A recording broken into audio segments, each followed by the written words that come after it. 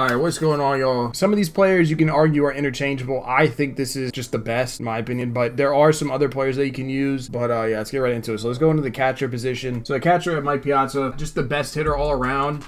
Fielding stats don't really matter. Catcher, arm, I guess does, but I mean, how many times is anyone stealing on you in a competitive type setting in MLB? It doesn't really happen that much.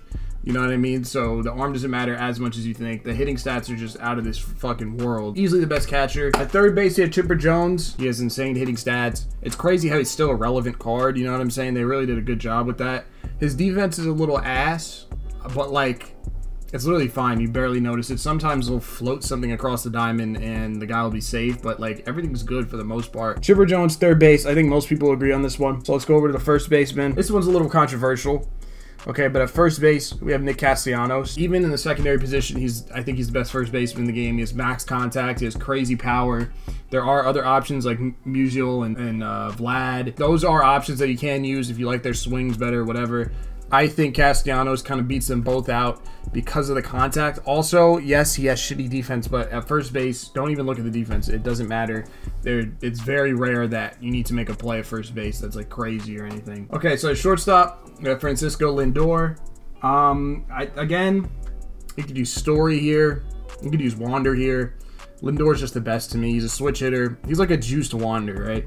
Switch hitter. Insane hitting stats. Power against lefties is a little bit low, but it's enough. If you keep squaring shit up, he's probably going to knock out most of it. That's pretty good power.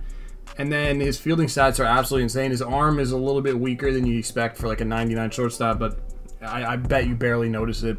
74 speed, which is a little bit slower than I'd like, but he has 99 reactions to make up for that on defense. So yeah, card's literally insane. He costs a fuck ton of money. He costs like 400K, but if you can afford him, yeah, definitely get this guy at shortstop. At second base, we have Jackie Robinson. Crazy fielding stats, all that shit. He's fast as fuck. He can pretty much do everything except power is a little bit lower.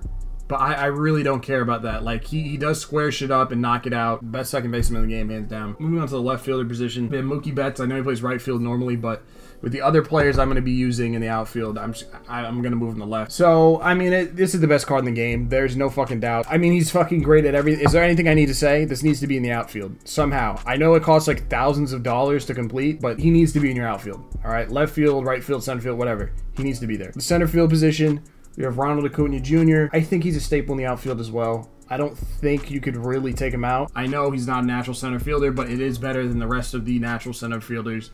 That's why I have him there. Great hitting stats. His contact against righties does kind of show on Legend. His fielding stats are really good. He has a really good arm. Okay, this one is weird as fuck. He does have low power. Almost max contact. You can get max contact in like a couple games. I think the rest of his stats really kind of balance out the power, you know what I mean? Best pitcher in the game, Nolan Ryan. Like, this one is a little bit controversial. You could say it's DeGrom. You could say it's Felix Hernandez. I think it's Nolan Ryan. He has a fucking crazy fastball. Circle change is crazy. Sinker is crazy. Maxed out hits through 9. Maxed out velocity. Maxed out break. His control's a little bit lower, but who gives a fuck? Down to the bullpen for right-handed pitchers. Goose, I mean, bro, he has a .92 ERA, and I don't even remember giving up a run with him. Honestly, I thought I had a 0 ERA with him. Guy's fucking crazy.